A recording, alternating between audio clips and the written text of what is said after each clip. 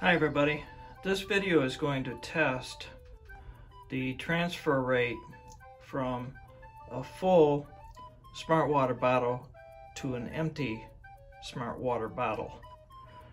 So I'm going to test the tornado tube and the coupler. So I'll take a full bottle, connect it to an empty bottle, turn it upside down, and you'll be able to watch how quickly the full one drains into the empty one. Let's get started.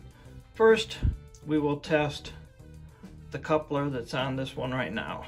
It's just a standard coupler. Alright, so the empty bottle is on top, the full bottle is on the bottom. Let me flip this over and let's see what it does.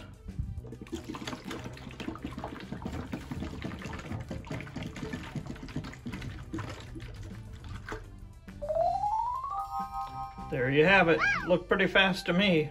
Alright, now we have the tornado tube attached. Let's flip this one over and see how fast this one drains.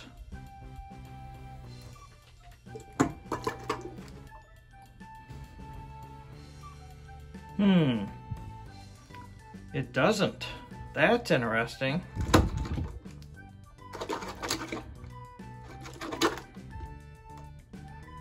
Well, that is a very surprising experiment. All right, the normal coupler is back on.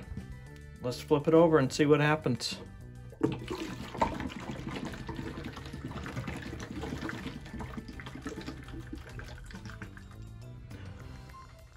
Well, the winner is this coupler.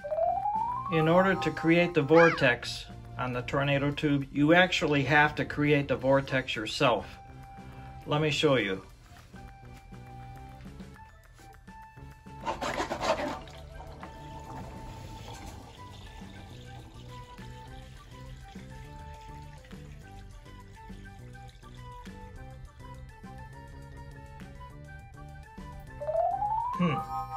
So it actually does take quite a bit of time for this to work.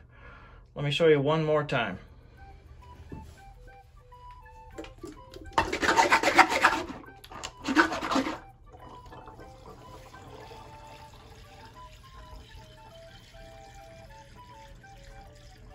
I decided to carry both because the tornado tube works best at back flushing the water filter. Thanks for watching, and if you haven't subscribed, please subscribe and click on the little bell if you haven't already done so, and choose all videos to be notified when I release new videos.